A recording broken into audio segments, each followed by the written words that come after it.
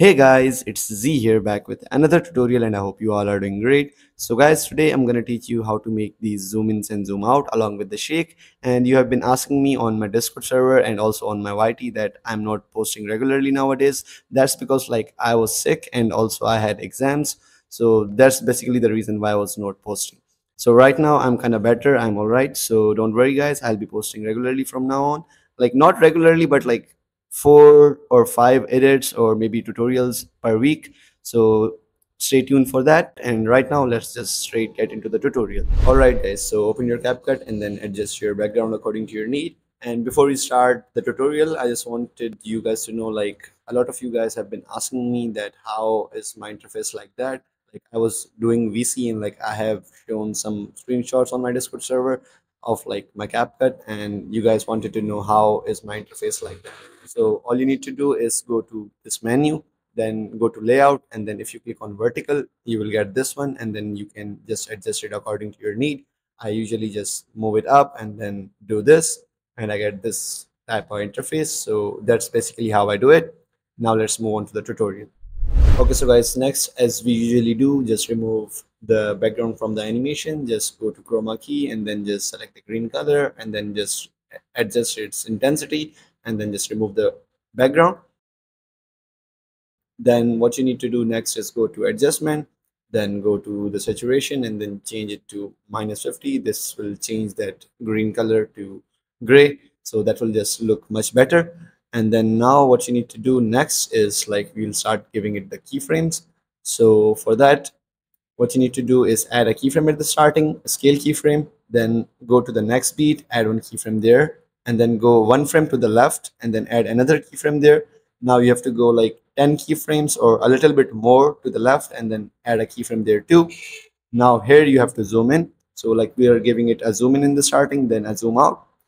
Now next on the next beat where you put the keyframe, just zoom in a lot on the character like this, then go to the next beat and add a keyframe there, then go one frame to the left, add a keyframe there again, then go like again 10 keyframes to the left or a little bit more to the left, and then give a keyframe there and then just zoom out.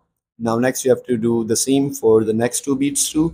So just do that real quick and then we'll start giving it the graphs. Alright guys, now for the graphs, you need to follow my steps. You have to do exactly like me, so make sure to do them properly. So just open the keyframe animation, then give the graph to the first keyframe. And now what you need to do is drag this blue line as close as possible and then move it a little bit up just like me. Then give the graph line to the second keyframe. Now what you need to do is go to the next keyframe, I mean the third one, then go 3 frames to the left and then make sure that this blue line ends there. Then go at the starting. Now go 8 frames forward. Then make sure that the blue line from the starting ends there and make it straight just like this. Like make sure it does not go much above the keyframe, nor does it should go a bit down. So like make sure it's like straight like this. Then for the next graphs, you need to do the same. Just give it the graph line. Now it's a zoom out, so just move it down. Then give graph line to the second keyframe. Then again do the same method, like make sure it's 3 frames to the left from the ending, and then from the starting it should be like 8 frames forward, and then you have to make it like straight just like me. Just follow my steps there, like try to do exactly what I'm trying to do here. I can't really explain it much because like English is not my main language, just bear it now. And yeah, just do the same for the other two graphs. And we'll be done with the graphs now. Now next we'll just compound clip all of this, and then you have to export this. If you have done the compositing, if you want to do the compositing, just do that, and then you have to export this. Otherwise just compound clip all of this, and then we'll start giving it the zoom in and zoom out again. Alright guys, for this zoom in and zoom outs, you have to do the same keyframing. Just add a scale keyframe at the starting, one at the next beat, then go 1 frame to the left, add one keyframe there, then go 10 frames to the left again, then add one keyframe there, and now we added a zoom in here. So make sure to give it a zoom in like this. Then go to the next beat, and then you have to zoom in there because we'll give it a zoom out next. So zoom in there, then go to the next beat, add one keyframe there, then go 1 frame to the left, add one keyframe there, then go 10 frames to the left again, and then just zoom out there. So this will just add a zoom out. So first we did a zoom in, then a zoom out, just like we did before with the green screen. You have to do the same with this, and then just do the same for the next two beats again.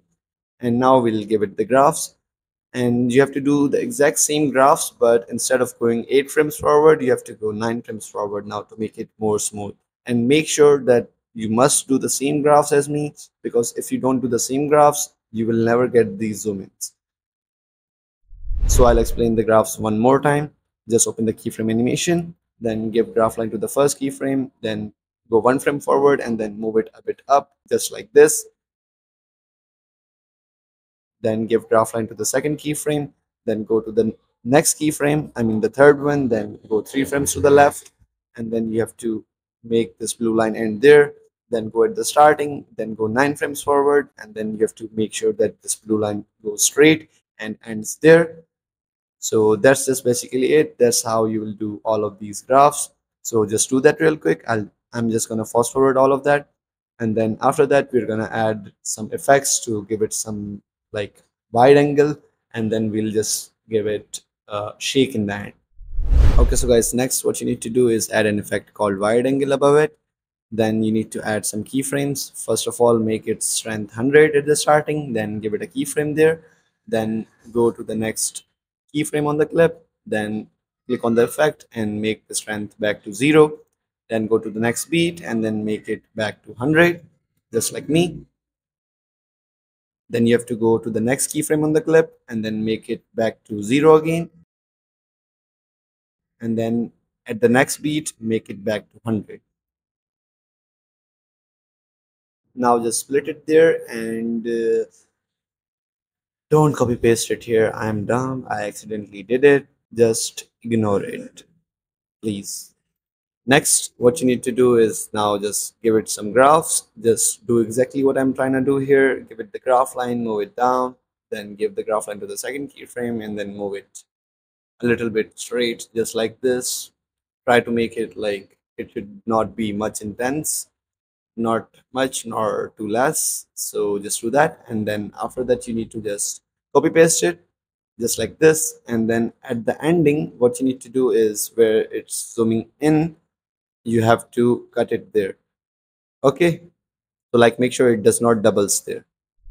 Okay, so guys, now talking about the shake, as you guys already know, I make shake with some random keyframes. So here I cannot teach you the exact same shake, but I'll show you how I did it. So basically I made a preset of this shake. I'm just gonna copy paste the keyframes on the clip, and then I'm just gonna show you the values and the graphs that I did here to make this shake. And before you start giving it the shake, what you need to do is enable canvas and then give it blur, then select the first one. Now for the shake, as you can see, I'll show you the values. First, I added an X and Y keyframe at the starting, and then you can see the values. Then I went a little bit forward and then only added an X keyframe there, then changed the value of X to this.